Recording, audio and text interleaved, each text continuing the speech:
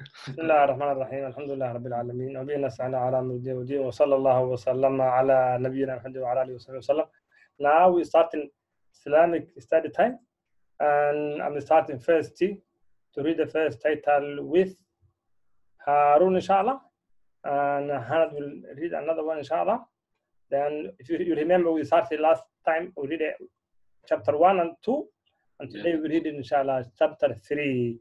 And what's the title? Read the first one. Harun, please, there. Allah is all knowing, Allah seeing. Yeah, Anad. Al-Alim Basir. Say right voice, please.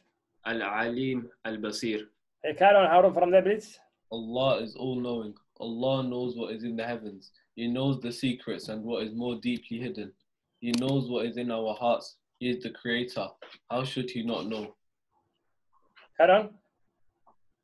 He knows what is in the 7 heavens and what is between them and what is beneath them. He knows what is beneath the surface of the land. He knows what is in the depths of the oceans. He knows the point of growth of every tree and every tree that grows.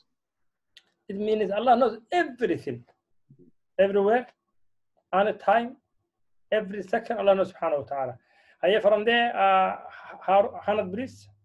He knows the place where every leaf will fall and all the grain of sand. He knows the weights of all the mountains. He knows the measure of all the oceans. He knows actions of his servants and the secrets, thoughts. Some people, they think if they go deep ocean, Allah not see them. Subhanallah. Allah can see everywhere. Yes. Still carry on, Hanad, please. He knows the breaths they breathe and the words they speak. He knows everything. Nothing of this is hidden from him. Very good. Nothing hidden from subhanahu wa ta'ala. Yeah. From there, Harun, please.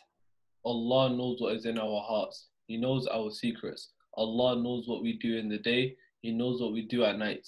Allah's knowledge covers everything. Continue, Harun. Allah is all seeing. He sees the things we do. Allah sees his servants. He sees the things they do. He is aware of everything. Well done. Very good. Now we're reading this story, which is giving us some idea, and a story about man and his children. He tests them, and some of them they fail, and some of them they pass the exam. Then only Hanad can read, please, loudly. One morning, Grandfather Salman called his 4 grandchildren over. He gave them each a day and all asked them to eat it where no one would be able to see them. After half an hour, they returned. He asked them one by one if they had found a good hiding place to eat their dates. All except Ahmed said no. Someone said he had eaten behind a sofa, the other behind a curtain, and the other under the bed. The grandfather asked Ahmed why he had not eaten the date. He said he could not find any place where he could hide from Allah. Grandfather was pleased with Ahmed. He gave him another date to enjoy. Yeah, other children, they go behind the door and they ate. But Ahmed said no, because he knows Allah can see him all the time and everywhere. Then number 1, Harun, please. Take that question. There is no point of hiding it as Allah sees The question it. first, please. Where would you have hidden to eat the date? No one's answer. Ahmed didn't hide it because Allah sees everything. Yes, nobody is hide from Allah subhanahu wa ta'ala. And number 2, read Hanad, please. Ahmed did not eat his date. Why? Because he believed there wasn't any place he could eat it that Allah wouldn't see. Yeah, he realized if you go everywhere, Allah knows. Then he keep. And number 3, Harun, please. What do you learn about Allah from the story? He knows everything and he sees everything. Yeah, this story giving us clear idea. Yeah. To know, even if you try to do bad thing, remember Allah can see you subhanahu wa ta'ala. If you try to lie, say Allah can see me subhanahu wa ta'ala. Okay? If you try to cheat someone, say no, Allah can see me, I can't cheat anyone. Okay? Number 1 again, fill the blanks. Hanad, please. Allah knows what's in our hearts. Yes. Even if you think something, Allah knows. Allah knows. Even millions years later, everything coming, everything going, Allah knows subhanahu wa ta'ala. Okay, number 2, Harun, please. He knows all the grains of sand. Well done. Good. And last one for 100, please. Nothing is hidden from him. From Allah means subhanahu wa ta'ala. Number 4. Chapter 4. The first one, this one, Harun, please. Iman, the faith of a Muslim. This one for 100, please. Al-Iman. Iman. Iman is Arabic and faith, the Muslim, for English. But there is 2 words similar, too close. Iman and Imam. Imam is a leader who lead the prayer, for example. That's Imam. And Iman is a faith, believing. Then don't mix both that 2 words, inshallah. Carry on from there. Harun, please. Iman is an Arabic word. It means faith. Faith means complete trust in someone.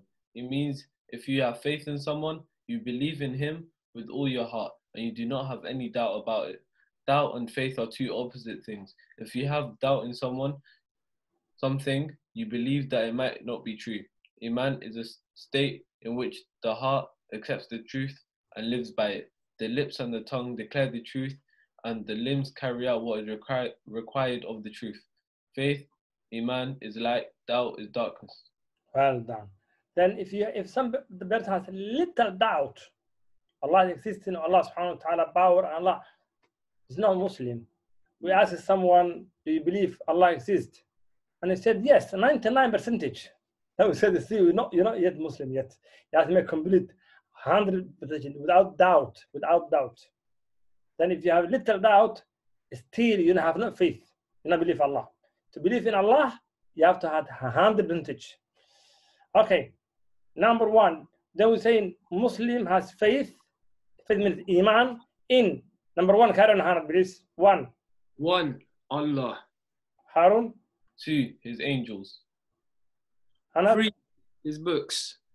4. His messengers. 5. The day of judgment. 6. Divine destiny in the truth that everything good or bad comes from Allah. Yeah. Everything happened to you, bad or good, decided by Allah. There is nothing by Allah subhanahu wa ta'ala. Allah knows everything. Is that clear? Yeah. That means you have to don't say why I do that, why. Not allowed to say why. If it happened to you, say Alhamdulillah. But that's not mean to do something bad and say Allah decided no. Because you have free will.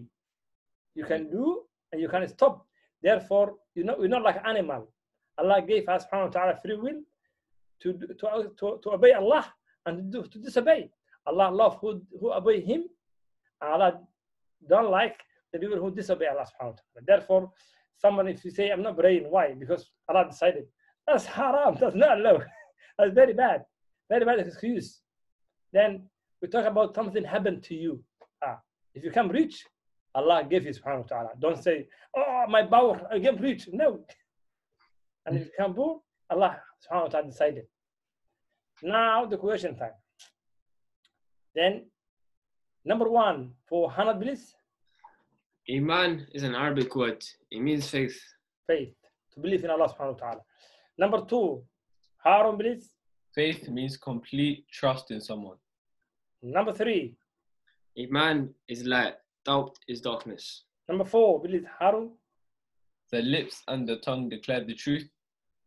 Yes, because when you have to declare to say Shahada in Arabic or English or whatever you said. If the person said, I believe in Allah and His Messenger, that automatically becomes Muslim. Automatically is a Muslim. Even if you say English, you say, I believe in one God and His Messenger Muhammad sallallahu alaihi wasallam, becoming Muslim. Then, and also you have to believe inside, not only to say by lips and inside is different. That's hypocrite. That's not allowed. Okay, number 5. Harun, please. A Muslim has faith in the day of judgment. Harun, number 6. Doubt and faith are 2 opposite things. Harun. Everything good or bad comes from Allah. Harun. The limbs carry out what is required of the truth. The limbs. Okay. Well done. That's good. Then next time we start in 5, inshallah, and try to read more. More you read, more you learn, inshallah. Yes. Then until next lesson, we're saying, wassalamu alaikum ورحمة الله وبركاته.